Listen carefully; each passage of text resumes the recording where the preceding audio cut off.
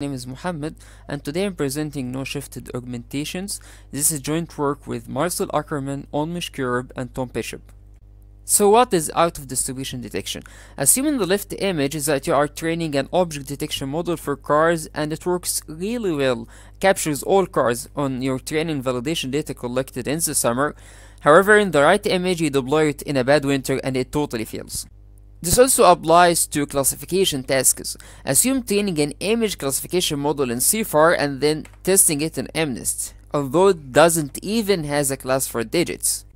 More concretely, for detecting out-of-distribution data, we want to learn a representation f theta based on the in-distribution data and define a detection score S, such that the score for the in-distribution samples is larger than the score for out-of-distribution samples. Out-of-distribution detection problem can have many settings. It can be totally supervised, semi-supervised, or totally unsupervised, which is the setup studied in this work. And this is a summary of our main contributions in this work. We start by posing a simple question. Is representation quality the only important factor for OOD performance? The blue curves here shows the training and evaluation logs of a same-clear model. We can see that although its linear probe accuracy is nearly constant all during very long training, the picture is very different for its OOD performance, which deteriorates significantly with long training. An analysis of the concentration of the distribution shows that also it deteriorates significantly during training at the same time.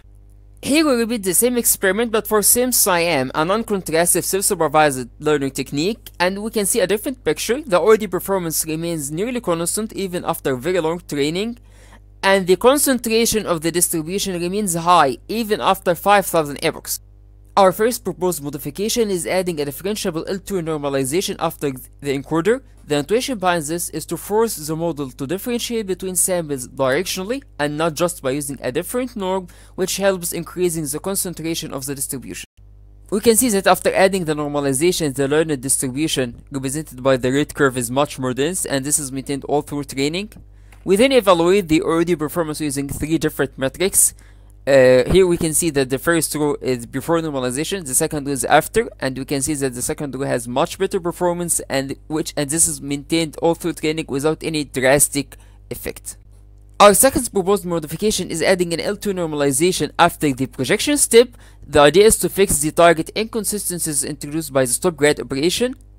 We perform an ablation study and find the second normalization to be very important in the low batch size regime.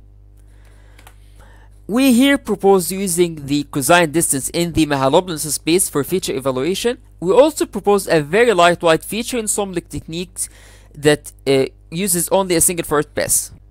And then our experimental results.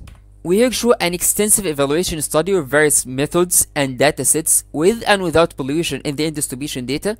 Adding normalization consistently improves performance for all methods and datasets, as can be seen in the N columns here, especially in the presence of pollution in distribution data. Our method consistently achieves state-of-the-art without ensembling. And here is an evaluation of our proposed feature ensemble technique versus literature. Our method compares very favorably to the recent state-of-the-art, although it uses only a single forward pass and has much less assumptions on the data. We here show that for OOD, pre-trained model does not generalize well beyond their training data. Pre-trained model, even in very huge datasets, fails catastrophically in the sample SVHN benchmark, although our models that are trained from scratch can get nearly perfect score. Thanks.